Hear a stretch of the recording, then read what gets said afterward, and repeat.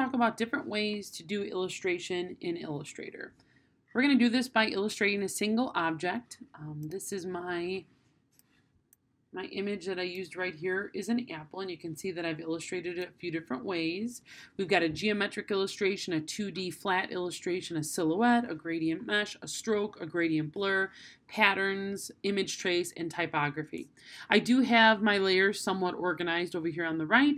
That way I was able to lock and turn layers on and off so that they weren't intruding in my space as I was working. So step one, I'm going to go through these different techniques. Step one is to find an image. I'm actually going to use this apple. This was my original apple pick, and I had it locked down here. So I'm going to take this apple picture, and I'm going to drag it into my new document, because this is the apple that I'm going to be using. I'm also going to take, I'm going to assume that you already know how to do a vector trace in Illustrator. So I'm going to go ahead and grab that and drag that into my new document as well, because we're going to be using that. All right, so the first version, to set up this document, it's important to have, actually let me take this, I'm going to cut this out, Command X will cut something out from a layer, and Command V paste it into a new layer all its own. Let me move this off to the side here. Oh, let me move this off to the side there. Let me do that again. Okay, so here is my apple. I'm going to lock this picture. I don't want to be able to move it or anything like that, and I'm going to create a new layer, and this one's going to be for my geometric illustration. Now, if I go back to my other example here, let me zoom in on my geometric illustration here. You're going to see that I tried to create my shapes so that they were adhering to the different colors that you could see on the apple itself. I'm only going to do a portion of this one because this one is probably the most time-consuming piece, but so that you can see me try it out.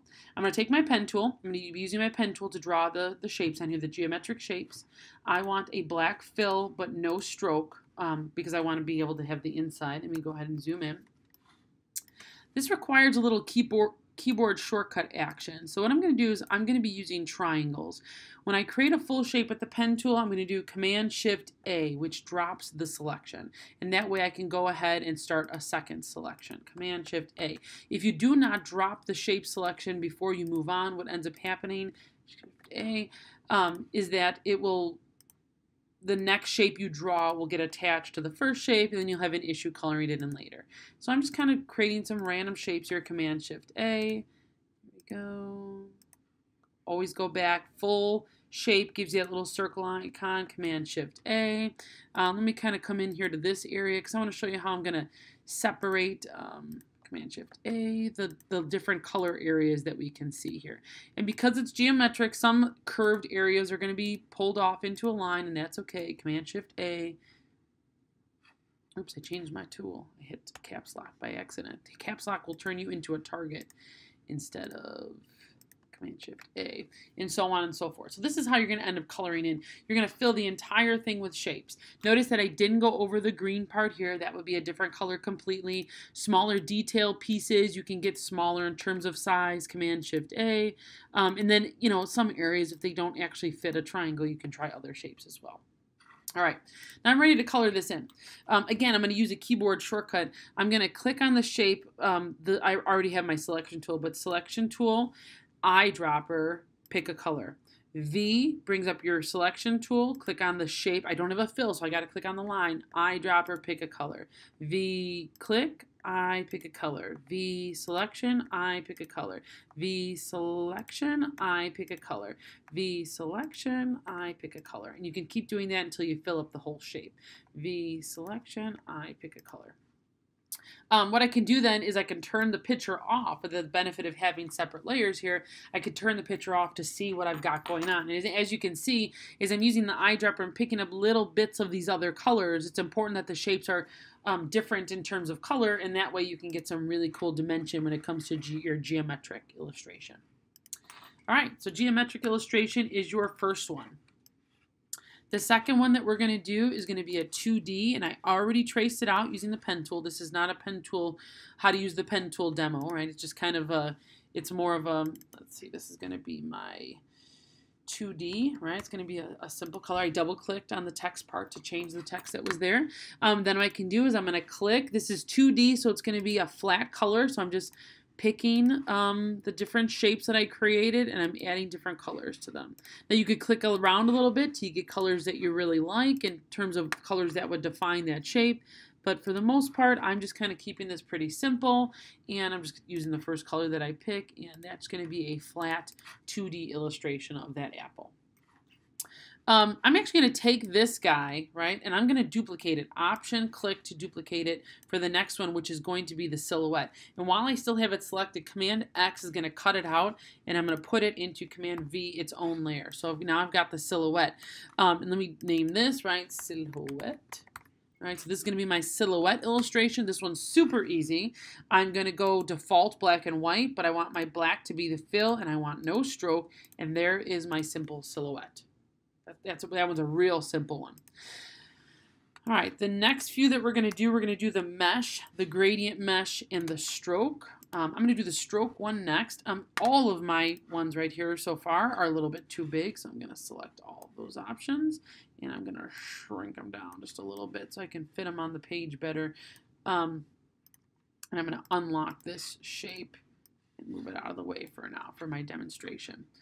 Actually, I made them probably a little bit too small. But let me go ahead and lock all those guys, except for this last one. I'm going to grab this guy again, right?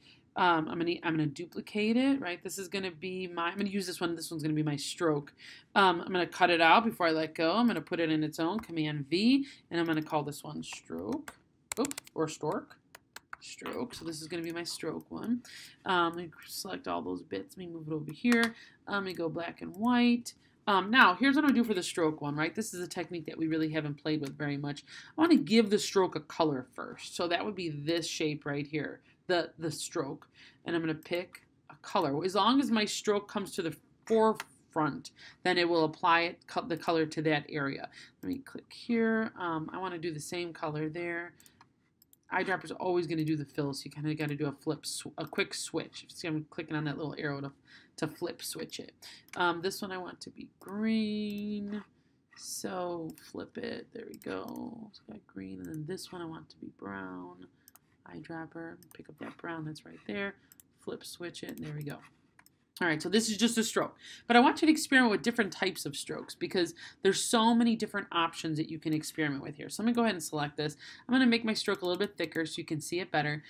Right here, here's our first option with the stroke is you can change the thickness of the stroke, and you can kind of play around with the line weight, which is kind of interesting.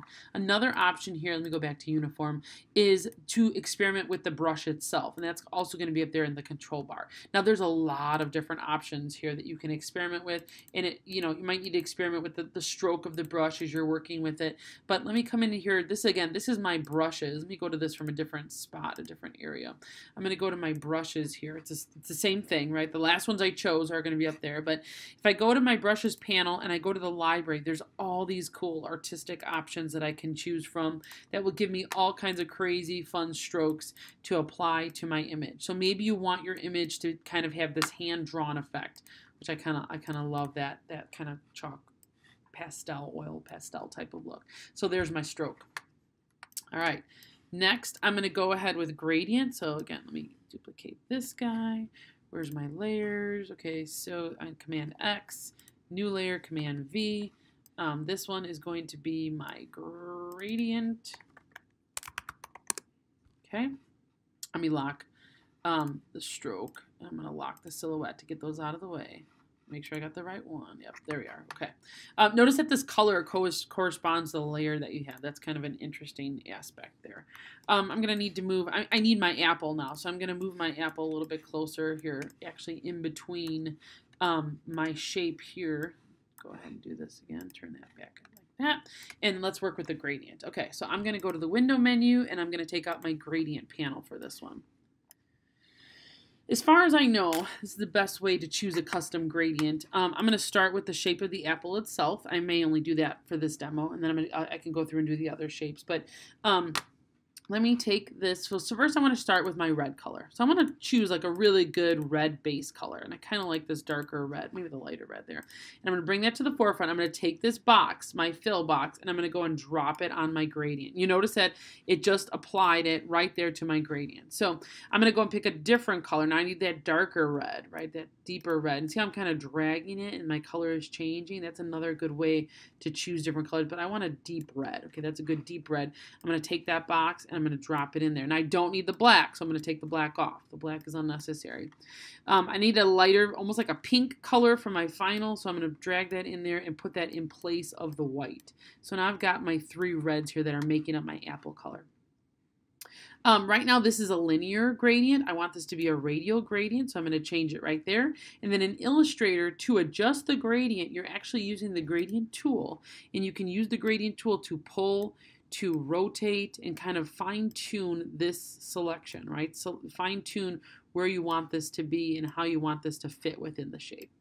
Now again, this is your illustration, so you can kind of get you can have as much fun with this as you want. It, can kind of just, as long as it looks kind of three-dimensional, I think that's the idea that we're looking for there.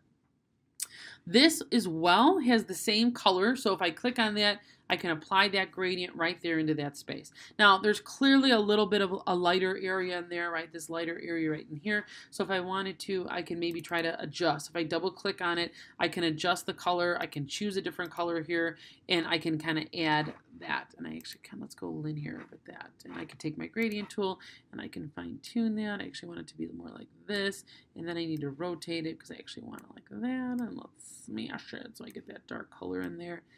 And, this would probably be a lot more helpful if I actually zoomed in. Zoom in there. Command plus zooms you in. Maybe stretch that guy out, but then pull the whole thing over. I think that what gradients do is you're kind of do some fine tuning there, right? It's all about the fine tuning. Pull this guy on this side. These little guys, these little arrowheads right here, right? These are your blenders. So the closer those colors get, the more of a blend that you'll get. I'm not crazy about that, but I'm going to leave that alone for right now. The other thing that I want you to do with this gradient one, and you'll see, is I've got this, I've also got a blur on here. So I want to show you that blur effect, because that's something that we haven't used before either. I'm actually going to take my pen tool. Here, a little quick pen tool demo, right? Let me kind of go in and trace this shape here. Boop, boop, boop. Get a little curve there, curvy there, straight.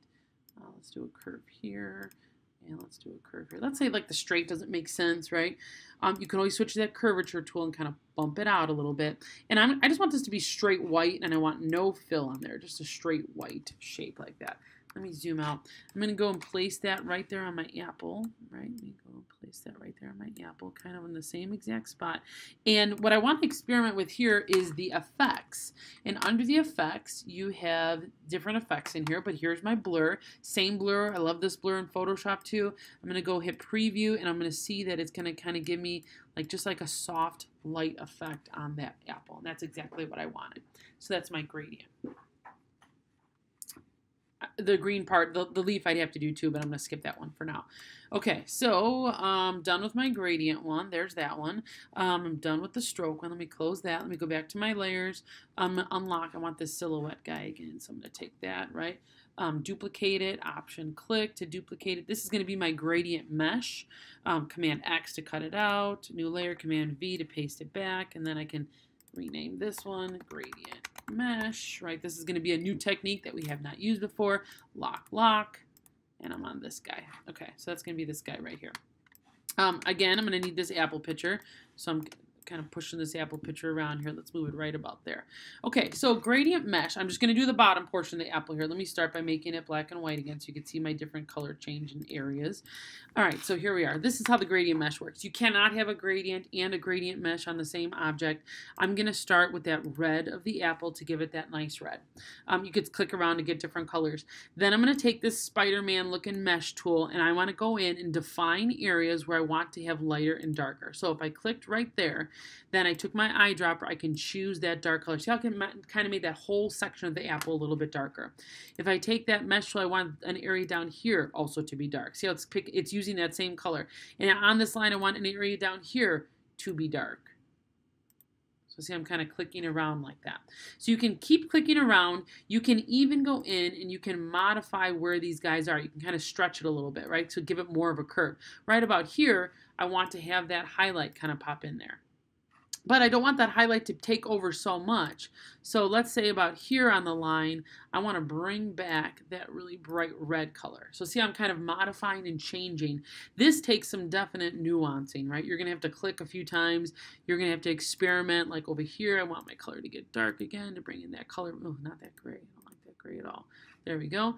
And I can even zoom in then, and I can go in and I can start to play with things like this and kind of move the colors around a little bit depending on where I want those colors to be. And if you click away, you can kind of see you're getting some really cool color effects there with the gradient mesh. Now, I would need to work that a little bit more and keep working it, but you can kind of see where that was going and where that was coming from. And you can always go back to it and say, okay, like about here, I want to bring in this kind of really bright red color there and kind of bring more colors down. So it's starting to look more 3D the more you work it. All right. All right, so we've gone through 6 illustrative techniques so far, just a few more to go. And I'm going to do those in a separate demo, I believe. But I'm going to keep going here as I got this going right here. So let me grab this guy, right, and I'm going to duplicate it. All right, so this one's going to be my patterns. This one's super simple. Again, Command X, cut it out. Command V, let me paste it back in. This one is going to be my patterns. And if you remember, patterns are with the, go back and turn it black and white. I should have a black and white one. Let me do this really quick. That I could start using that guy. I'm going to take out my swatches. Here's my swatches, right? And in the swatch libraries, you have a bunch of patterns. And so in the patterns, let's say I chose some decorative patterns. Here's some decorative patterns for me to choose from. I just want you to kind of choose different shapes and apply different patterns to them. Ones that perhaps will correspond. Oop, actually I like that. That correspond with the object, right? That correspond with the shapes that you might be seeing or using. I want this to be a green, and I want this part to be a brown. And there's some really great patterns in Illustrator that you can choose from. You can even, there's a whole set of patterns in here that are just kind of like lines, right? These basic graphics. Like let's say I pick this dots one. These are kind of cool. The only thing is that these are actually transparent. So let me, I'm going to duplicate. I want 2 shapes for the apple. I want one to be just like this straight red color like that. And let's say I want this one to have dots, polka dots. See how it's transparent? So you almost need a duplicate if you want to kind of show the pattern on that piece like that. All right.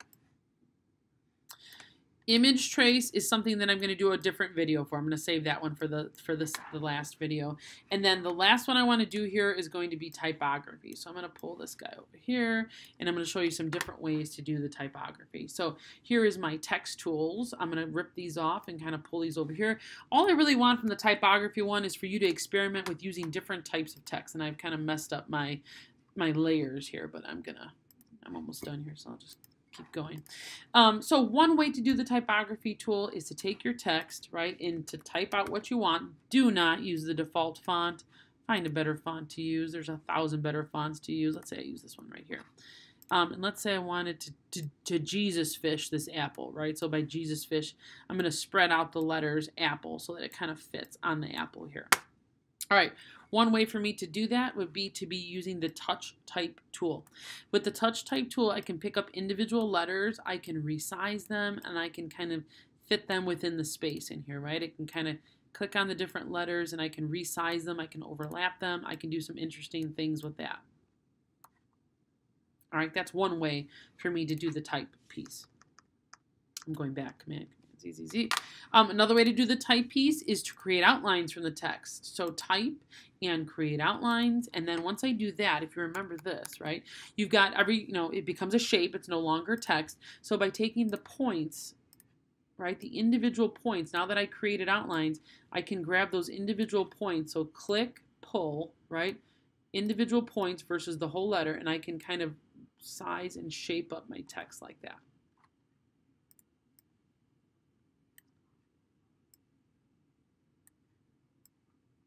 I can go in and clean it later. I can even flip back to this guy and kind of pull lines like this too to kind of fit within that space. So that's another way to do the text tool. So this one will type straight across. This one will type vertically up and down. This one is an area type tool. This will type within a space. The way for this one to work is you have to click on the path. If I click on the path, see how I applied my text. I'm just going to apply Latin text in there. Let me shrink it down so you can see it, right? And let's see, my text was apple. right? The problem with this type of text is that you do not see a color behind it. And let me just copy this, right? Command C, space, Command V, Command V. I don't really, you can type whatever you want in here.